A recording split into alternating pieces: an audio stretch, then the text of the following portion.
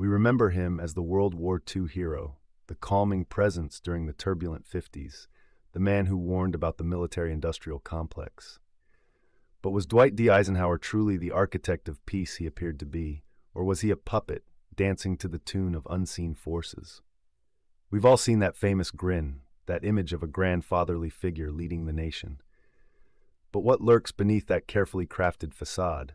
Was Eisenhower truly in control, or was he a master manipulator, a puppet master playing the game of power? Eisenhower, the man with the reassuring smile, the general who led the Allied forces to victory. We see him as a symbol of stability, a steady hand guiding the nation through uncertain times. But what if that image, that reassuring smile, was just a mask? What if behind that facade was a shrewd operator, a man who understood the levers of power, a man who knew how to pull the strings and make things happen?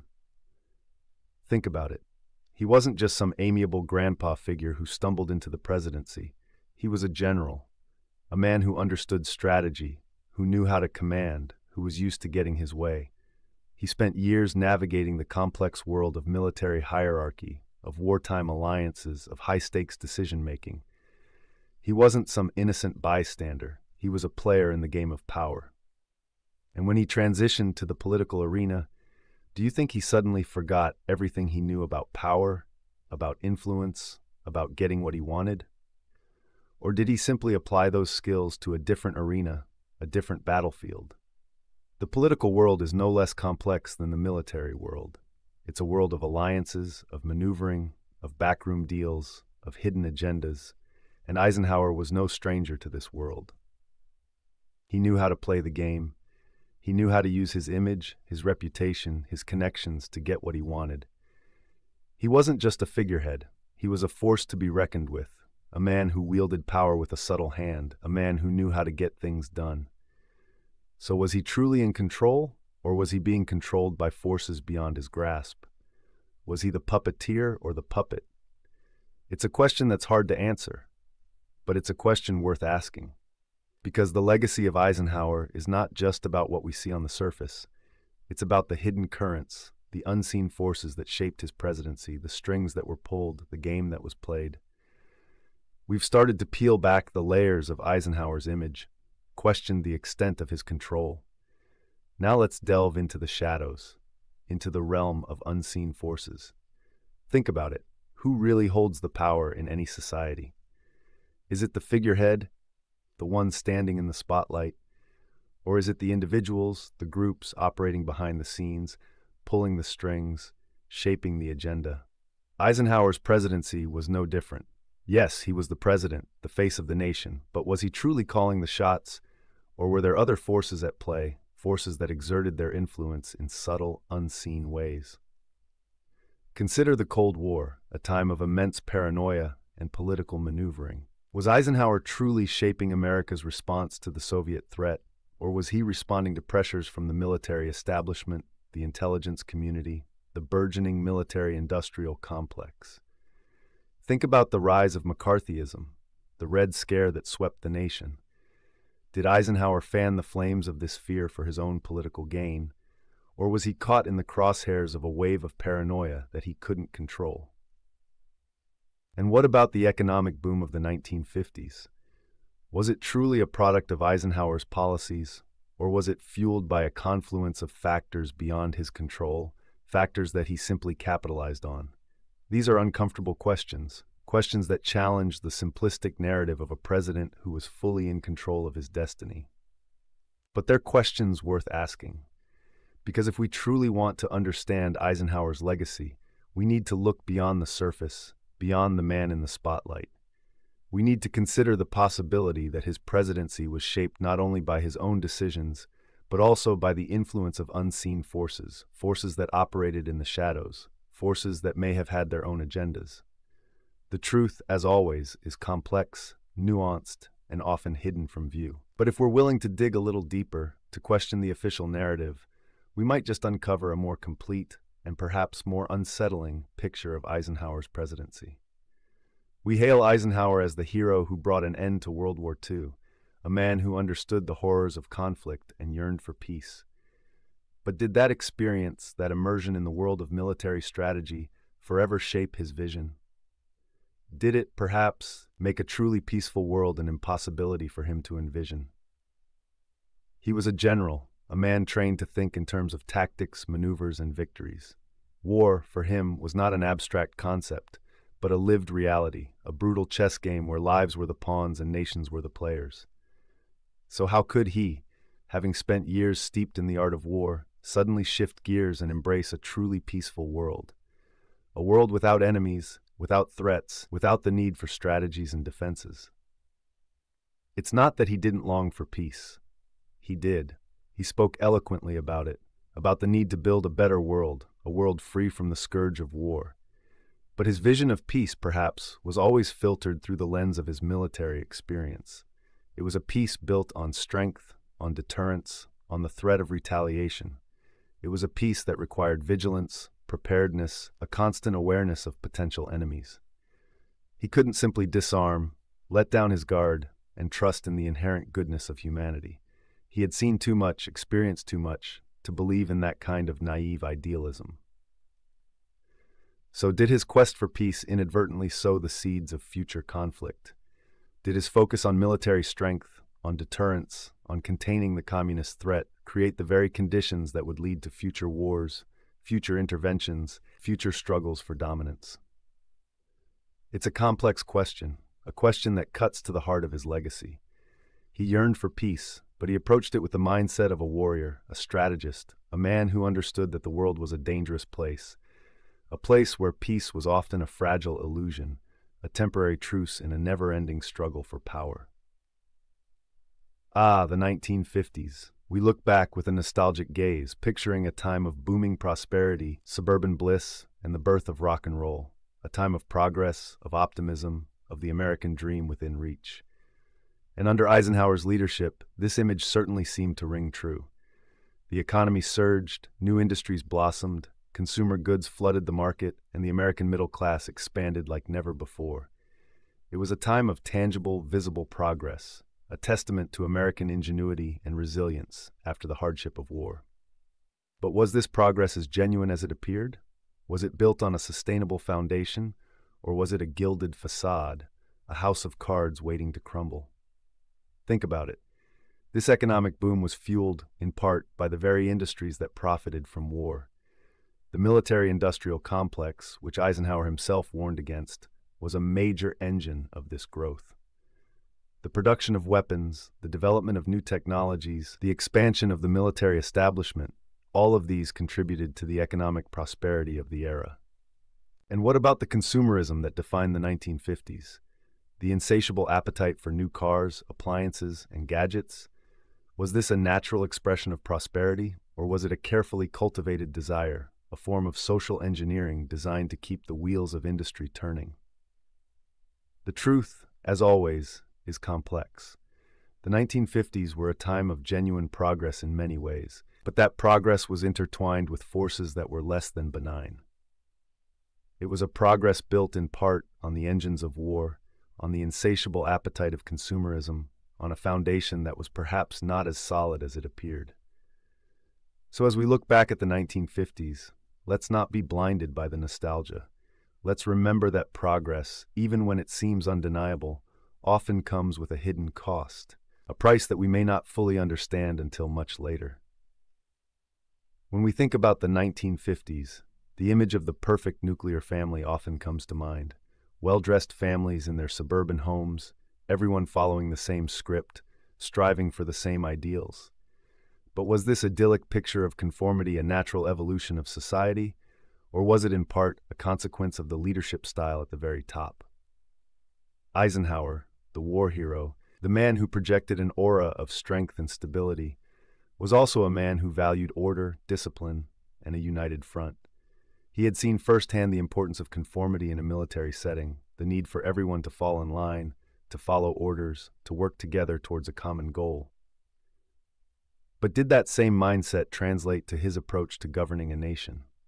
Did he, perhaps unconsciously, encourage a culture of conformity, a society where dissent was discouraged, where individuality was seen as a threat, where everyone was expected to fit a certain mold? Think about the Red Scare, the McCarthyist witch hunts, the pressure to conform to a narrow definition of Americanism. Was this simply a product of the times, or did Eisenhower's leadership style, his emphasis on unity and strength, contribute to this stifling atmosphere? It's not that he was actively trying to suppress dissent. He was, after all, a man who believed in democracy, in the importance of individual freedoms. But perhaps his vision of democracy was one that emphasized unity over diversity, conformity over individuality, a vision that valued stability and order above all else, even if it meant sacrificing some degree of freedom and expression. And so the question lingers: did Eisenhower's leadership, his military background, his emphasis on unity and strength, contribute to the stifling conformity that characterized the 1950s? Or was he simply a product of his time, a man who reflected the values and anxieties of a nation grappling with the uncertainties of the Cold War? It's a complex issue, a question that challenges us to look beyond the surface, to consider the subtle ways in which leadership can shape the culture of a nation, for better or for worse. We've talked about the conformity of the 1950s, the pressure to fit in, to follow the script, but there was another, more insidious force at play during Eisenhower's presidency: fear. The Cold War was at its peak, the threat of nuclear annihilation hung over the world like a dark cloud, and the Red Scare had gripped the nation in a vice of paranoia. Everywhere you looked, there were whispers of communist infiltration, of secret plots, of enemies lurking in the shadows. It was a time of suspicion and distrust, a time when neighbors turned on neighbors, when friends became informants, when careers were ruined by accusations without evidence. And in the midst of this climate of fear, Eisenhower stood as a beacon of strength and stability. He was the war hero, the man who had faced down tyranny, the man who promised to protect America from the communist threat. But did he exploit this fear? Did he use it to consolidate his power, to silence dissent, to justify policies that might otherwise have been questioned? He certainly didn't shy away from using the language of fear. He spoke of the communist menace, of the need for vigilance, of the dangers of complacency. He allowed the Red Scare to flourish, even as it tore apart the fabric of American society, even as it eroded the very freedoms he claimed to defend. Now, some might argue that he was simply a product of his time, that he was responding to the anxieties of a nation on edge, that he had no choice but to play along with the prevailing narrative of fear. But leadership is about more than simply reflecting the prevailing mood. It's about shaping it, about guiding it, about using your influence to calm anxieties, to dispel fears, to build a more rational and just society. And in this regard, Eisenhower fell short. He allowed fear to fester, to grow, to poison the well of American democracy. He may not have been the architect of the Red Scare, but he certainly benefited from it. And in doing so, he left a legacy that is tarnished by the shadow of fear, a legacy that reminds us that even the most well-intentioned leaders can be tempted to exploit our anxieties for their own gain. We tend to remember Eisenhower for his calming presence on the world stage, his efforts to ease Cold War tensions.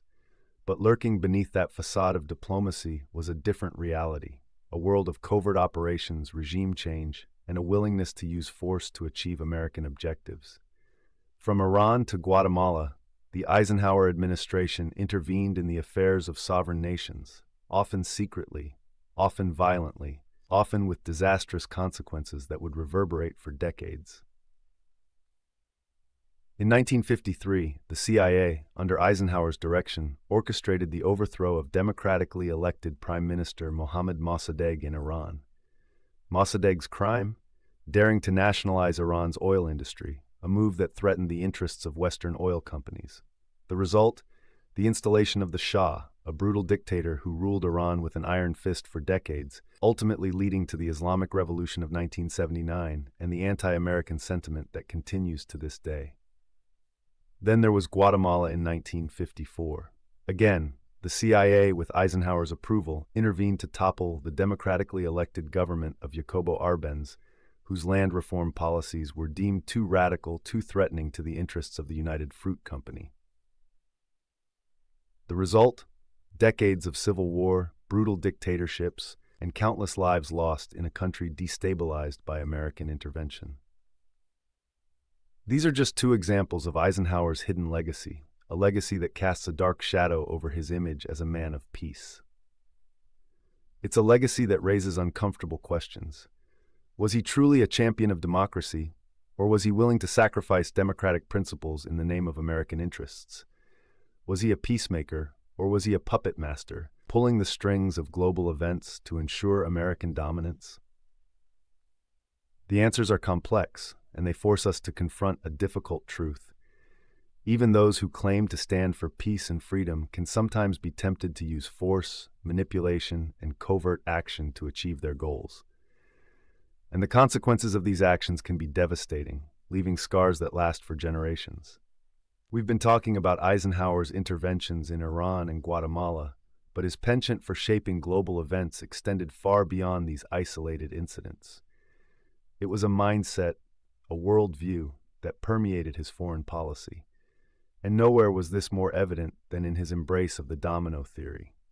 This theory, which gained traction during the Cold War, posited that if one country fell to communism, its neighbors would soon follow, like a row of dominoes toppling over one after the other.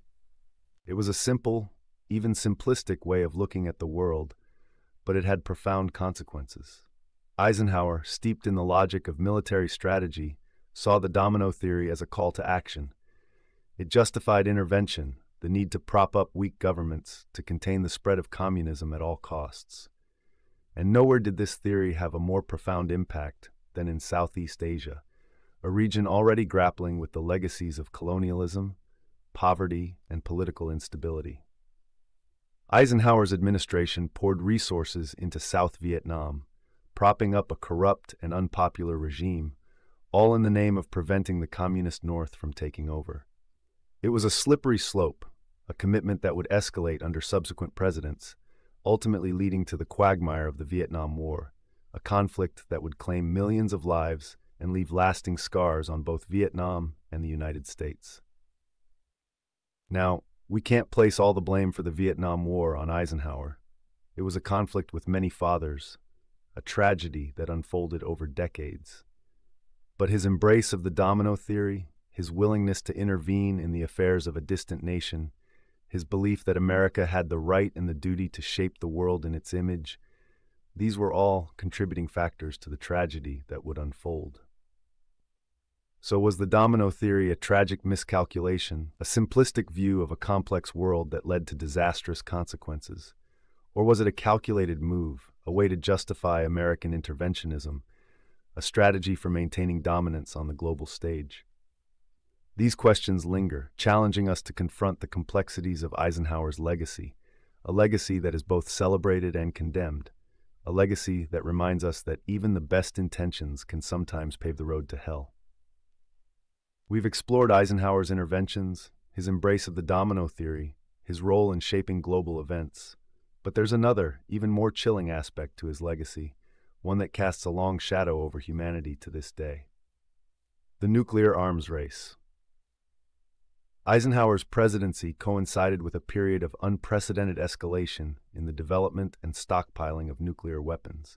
The world watched in horror as the United States and the Soviet Union engaged in a terrifying game of one-upmanship, each side striving to build a bigger, more destructive arsenal. The specter of nuclear annihilation loomed large, casting a pall over every aspect of life. The fear was palpable, the stakes unimaginable. And at the helm of this terrifying enterprise was Eisenhower, the man who had seen the destructive power of war firsthand, the man who had authorized the use of atomic bombs on Hiroshima and Nagasaki. He was a complex figure, caught in the vortex of Cold War anxieties, driven by a belief in the necessity of deterrence, in the idea that only overwhelming military strength could prevent the unthinkable. He embraced the concept of mutually assured destruction, a chilling doctrine that essentially argued that the only way to prevent nuclear war was to make the consequences so catastrophic that no rational actor would dare to start one. But was this truly a rational strategy? Was it possible to control such destructive forces, to manage the risk of accidental launch, of miscalculation, of human error? And did Eisenhower truly believe in this doctrine, or was it a gamble he felt compelled to take, a desperate attempt to maintain a semblance of order in a world spiraling towards the abyss? We may never know the answers to these questions, but the legacy of Eisenhower's nuclear policy is undeniable. It's a legacy of fear, of brinkmanship, of a world held hostage by weapons of unimaginable destructive power. And it's a legacy that continues to haunt us, a stark reminder of the fragility of peace, the dangers of unchecked power, and the enduring consequences of choices made in the shadow of the bomb. It's a speech that's etched into the American consciousness, a moment of stark clarity, of prophetic warning. Eisenhower's farewell address, where he cautioned the nation against the growing power of the military-industrial complex, is often cited as proof of his foresight, his understanding of the dangers inherent in unchecked power. He spoke with a chilling candor, warning of the unwarranted influence of this conjunction of an immense military establishment and a large arms industry, its potential to distort national priorities, and its corrosive effect on democratic processes. It was a powerful message, a message that resonated with those who feared the growing influence of the military and its corporate allies, a message that seemed to offer a glimpse into a future where the pursuit of profit and military might would overshadow the needs of the people. But here's the rub. Eisenhower, the man who issued this stark warning, was the very architect of the system he cautioned against. He had presided over the massive expansion of the military budget, the development of increasingly destructive weapons, the rise of a sprawling defense industry that thrived on perpetual war. So was this farewell address a moment of genuine contrition, a belated recognition of the dangers he himself had unleashed? Or was it a calculated act of self-preservation, a way to distance himself from the monster he had helped create? Was it a sincere warning, or a thinly veiled attempt to absolve himself of responsibility? The answer, like so much about Eisenhower, remains elusive. Perhaps it was a mix of both, a recognition of his own complicity coupled with a genuine desire to warn future generations about the dangers of unchecked power. But the irony remains, a stark reminder that even those who warn against the dangers of a system can be deeply entangled in its creation, that the line between architect and critic can sometimes be blurred beyond recognition. And so Eisenhower's farewell address stands as a testament to the complexities of his legacy, a legacy marked by both foresight and complicity, by both warning and participation, by both the desire for peace and the embrace of the very forces that threatened to destroy it. We've explored the darkness of the Cold War, the nuclear anxieties, the interventions and covert operations. But the question remains, did Eisenhower merely reflect the anxieties of his time, or did his leadership exacerbate them, weaving fear into the very fabric of American society? He was a general, a man accustomed to command, to projecting an image of strength and control in the face of uncertainty. But did this approach, effective in a military setting, translate poorly to the complexities of a democratic society? Did his rhetoric, his focus on threats both real and imagined, feed a climate of paranoia, of suspicion, of seeing enemies lurking in every shadow? Think about the Red Scare, the chilling spectacle of McCarthyism, the witch hunts that destroyed lives and careers based on flimsy accusations. Did Eisenhower do enough to quell these flames of fear, to defend the principles of due process, to protect the innocent from the excesses of a society gripped by paranoia? Or did he, perhaps unwittingly, contribute to the atmosphere of fear, using it as a tool to solidify his own authority, to silence dissent, to justify policies that might otherwise have been met with resistance?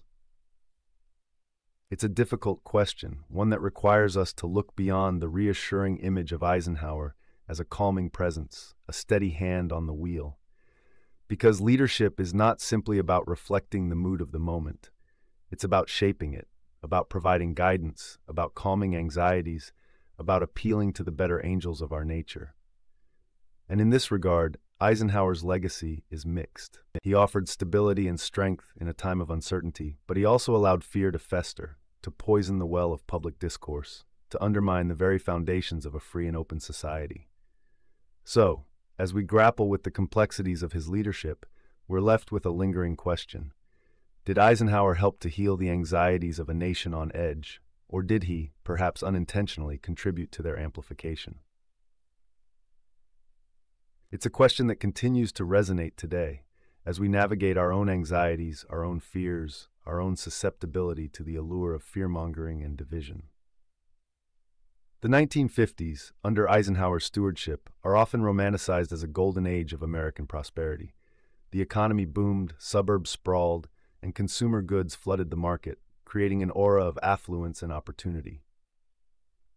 But was this prosperity built on a foundation of sand, a mirage destined to fade, leaving behind a legacy of hidden costs and unintended consequences?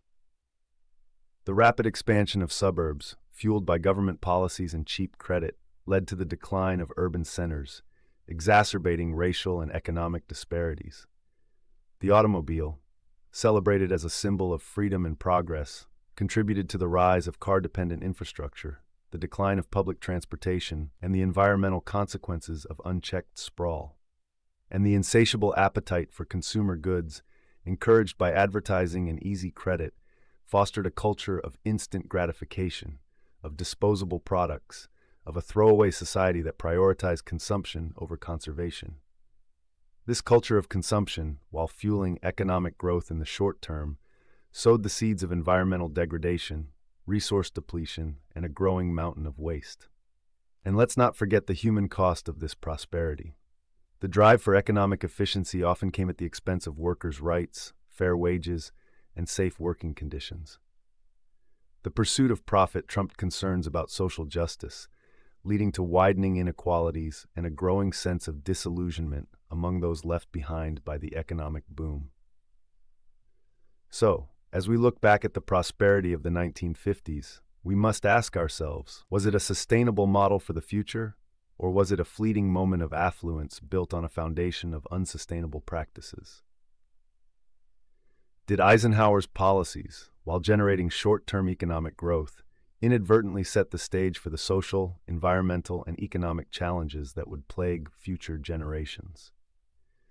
It's a question that forces us to confront the complexities of progress, to acknowledge that even the most glittering achievements can have a dark underbelly, that the pursuit of prosperity without a conscience can lead to consequences that ripple through time, leaving a legacy that is both celebrated and lamented.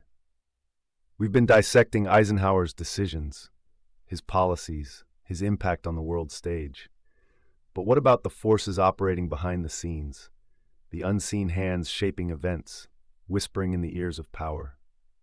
Were there individuals or groups operating outside the public eye who exerted undue influence on Eisenhower's presidency, steering him towards decisions that served their own agendas? Think about the military-industrial complex, that intricate web of defense contractors, lobbyists, and government officials whose interests were deeply intertwined with the perpetuation of war and military spending. Did this complex, which Eisenhower himself warned against in his farewell address, wield a disproportionate influence on his administration, pushing for policies that benefited their bottom line, even if it meant escalating the arms race or intervening in foreign conflicts? And what about the intelligence community? The shadowy world of the CIA, operating in the shadows, manipulating events, carrying out covert operations with little oversight or accountability? Did this secretive world, with its own agendas and its own sense of impunity, exert a hidden influence on Eisenhower, guiding his decisions, shaping his worldview, steering him towards actions that he might otherwise have questioned? And let's not forget the power of corporate interests, the wealthy elites who stood to gain from Eisenhower's policies, from the expansion of the military budget to the deregulation of industries. Did their whispers in the halls of power, their campaign contributions, their access to the corridors of influence, shape the course of his presidency? These questions are difficult to answer definitively. The world of power is often opaque, shrouded in secrecy, its machinations hidden from public view. But it's crucial to ask these questions, to consider the possibility that Eisenhower, for all his apparent authority, was not always the sole author of his own decisions. To understand his legacy fully, we must look beyond the man himself, beyond the official pronouncements and public pronouncements, and delve into the shadows, searching for the unseen hands that may have shaped the course of his presidency, for better or for worse. We've talked about Eisenhower's policies, his decisions, the forces that may have influenced him. But there's another aspect to his legacy, one that's less about concrete actions and more about image, about perception, about the stories we tell ourselves about the past. Was Eisenhower's legacy shaped more by his carefully crafted public image than by his actual actions? Did he prioritize controlling the narrative, shaping the way he was perceived, over enacting meaningful change? He was a master of image, a man who understood the power of presentation, of projecting an aura of strength, stability, and grandfatherly wisdom. He cultivated a persona that resonated with the American public, a persona that evoked trust, confidence, and a sense of calm in a turbulent world. He knew how to use the media to his advantage, to control the message, to shape the way his actions were interpreted. He understood the importance of symbolism, of grand gestures, of projecting an image of leadership that transcended the messy realities of politics. But did this focus on image come at the expense of substance? Did he prioritize appearances over actions, style over substance? Did he focus more on controlling the narrative than on addressing the underlying issues, more on shaping perceptions than on enacting meaningful change?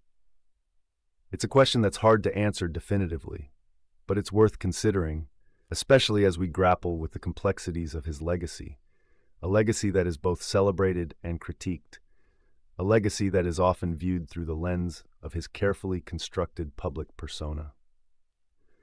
Perhaps the truth lies somewhere in between.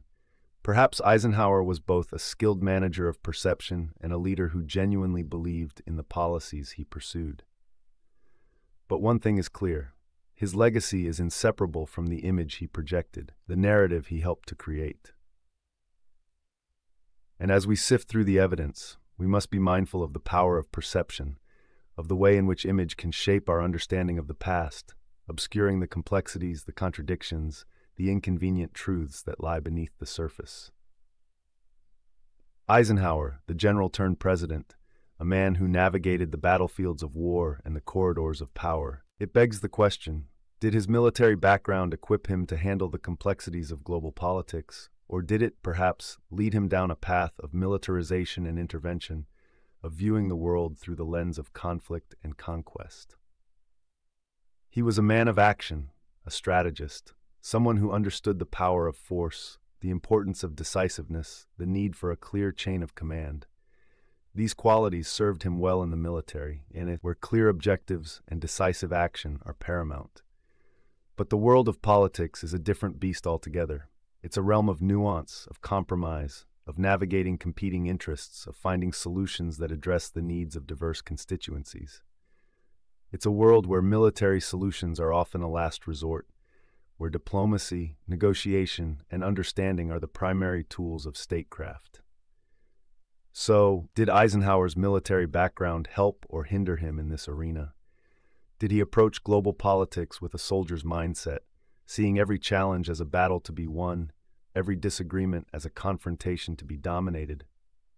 Did his years of military experience make it difficult for him to see the world outside the framework of conflict, to embrace the complexities of diplomacy, to understand the limits of force? Or did his military background, his understanding of the costs of war, instill in him a deep appreciation for peace, a desire to avoid conflict whenever possible, a determination to use his power to build a more stable and secure world? The answer, like so much about Eisenhower, is complex and multifaceted.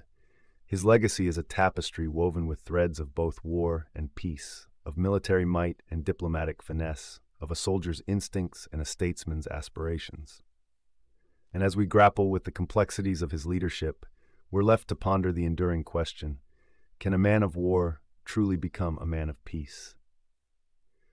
We've been digging deep into Eisenhower's actions, his motivations, the unseen forces that may have shaped his presidency. But as we stand here, decades removed from his time in office, the question that truly resonates is this: how do the choices made during his presidency continue to shape the world we live in today? What echoes of his decisions reverberate through time, shaping the geopolitical landscape, influencing the course of events, casting a long shadow over the 21st century. Consider the legacy of his Cold War policies, the escalation of the nuclear arms race, the interventions in Iran and Guatemala. These actions, undertaken in the name of containing communism, sowed the seeds of future conflicts, fueled anti-American sentiment, and destabilized entire regions. The consequences of these interventions are still felt today, in the ongoing tensions in the Middle East, in the legacy of political instability in Latin America, in the ever-present threat of nuclear annihilation that continues to haunt the world. And what about the economic policies of the 1950s, the embrace of consumerism, the expansion of suburbia, the reliance on fossil fuels? These choices, while generating short-term prosperity, contributed to the environmental challenges we face today, the climate crisis, the depletion of resources, the mountains of waste that threaten to engulf us. Eisenhower's decisions, made in a different time, under different circumstances, continue to shape the world we inhabit, for better or for worse. They remind us that the past is not simply a collection of dusty memories, but a living force that continues to shape the present, influencing the challenges we face, the choices we make, the future we are creating. And as we grapple with the complexities of his legacy, we must acknowledge the profound interconnectedness of time, the way in which decisions made decades ago can have ripple effects that extend far beyond their intended scope, shaping the destiny of nations and the fate of generations to come. As we delve into the intricate tapestry of Eisenhower's presidency, sifting through the decisions, the policies, the unforeseen consequences, we're confronted with a question that cuts to the heart of leadership. Did he make the best choices he could with the information he had, or did he succumb to the pressures of a world teetering on the brink, allowing fear and expediency to cloud his judgment? The Cold War was a time of immense pressure, a high-stakes game of chess played on a global scale, with the very survival of humanity hanging in the balance. The threat of communism was real, but so too was the danger of overreacting, of escalating tensions, of stumbling into a conflict that could annihilate the world. Eisenhower, the general turned statesman, bore the weight of these pressures on his shoulders. He was tasked with navigating a world of shifting alliances, of technological advancements that threatened to outpace our wisdom, of ideological conflicts that threatened to erupt into global conflagration. Did he always make the right choices? Did he always choose the path of peace, of diplomacy, of restraint? The historical record is mixed. There were moments of wise judgment, of calm leadership that helped to avert disaster. But there were also moments of miscalculation, of intervention, of actions taken in the name of national security that ultimately led to unintended consequences, to blowback that would haunt future generations. It's easy to judge with the benefit of hindsight, to second-guess the choices made in the crucible of a bygone era. But the question remains, did Eisenhower, faced with the daunting challenges of his time, make the best choices he could with the information he had? Or did he allow the pressures of the moment, the anxieties of a world on edge, to steer him down a path that ultimately led to more conflict, more suffering, more instability? It's a question that each of us must grapple with as we examine his legacy, a legacy that is both inspiring and cautionary, a legacy that reminds us of the immense burden of leadership, the weight of decisions made in the face of uncertainty, the lasting impact of choices made in the crucible of history. We've scrutinized Eisenhower's decisions, analyzed his policies, debated his motivations. But as with any historical figure, especially one who operated at the highest levels of power, there are always mysteries that remain, shadows that linger, questions that continue to tantalize and elude definitive answers. What secrets are still buried, waiting to be unearthed, about the inner workings of Eisenhower's presidency? What whispers in the corridors of power, what backroom deals, what covert operations remain hidden from view, their full impact still unknown? Did he make decisions based on information that was later proven to be faulty? Were there events, perhaps orchestrated in the shadows, that influenced his choices, events that we may never fully understand? What about the individuals who surrounded him, the advisors, the confidants, the power brokers who shaped his thinking, guided his actions? What were their motivations? What agendas did they pursue? Were there instances where he was deliberately misled, manipulated by those who sought to advance their own interests? And what about the documents, the records, the evidence that may still be hidden in classified archives, locked away from public scrutiny? What secrets do they hold? What light might they shed on the unseen machinations of his presidency? These unanswered questions, these lingering mysteries, are a reminder that history is not a neat and tidy narrative. It's a tapestry woven with threads of both clarity and obscurity, of moments of transparency and pockets of impenetrable darkness. And as we continue to explore the legacy of Dwight D. Eisenhower, we must acknowledge that there will always be gaps in our understanding, mysteries that may never be fully solved, whispers in the corridors of power that continue to echo through time, their true meaning forever elusive. We've explored the triumphs and the controversies, the light and shadow of Eisenhower's presidency. We've dissected his decisions, questioned his motivations, and grappled with the complexities of his legacy. And yet, the question remains, how do we reconcile the conflicting narratives, the divergent interpretations, the multiple versions of Eisenhower that persist in the public imagination? Was he a hero, the man who led the Allied forces to victory, who steadied the ship of state during turbulent times, who warned of the dangers of the military-industrial complex? Or was he a villain, a man who authorized covert operations that destabilized nations, who escalated the nuclear arms race, who presided over a culture of conformity and fear? The truth, as always, lies somewhere between these simplistic binaries. Eisenhower was a complex figure, a product of his time, shaped by the forces of history and the limitations of his own worldview. He made decisions that were both wise and foolish, actions that had both positive and negative consequences, choices that continue to be debated and reinterpreted by historians and citizens alike. So, how do we make sense of this complex legacy? How do we reconcile the conflicting narratives, the competing interpretations, the multifaceted nature of the man himself? Perhaps the answer lies in embracing the complexity, in resisting the temptation to simplify, to categorize, to force Eisenhower into a neat and tidy box labeled hero or villain. Perhaps the most honest way to understand him is to acknowledge the contradictions, the ambiguities, the unresolved questions that linger around his legacy.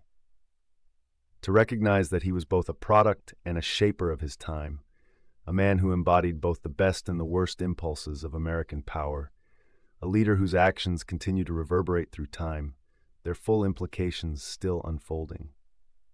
So we come to the end of our exploration, but the enigma of Dwight D. Eisenhower endures. Was he a man of peace, skillfully navigating a treacherous world? Or was he merely wearing the mask of peace, wielding the tools of power to shape a world in his own image? The answer, my friends, is not a simple one. It's a question that each of us must grapple with as we examine the historical record, as we weigh the evidence, as we confront the complexities of leadership, of power, of the choices made in the crucible of human events. But one thing is certain: Eisenhower's legacy, for all its triumphs and contradictions, for all its light and shadow, continues to resonate with us today.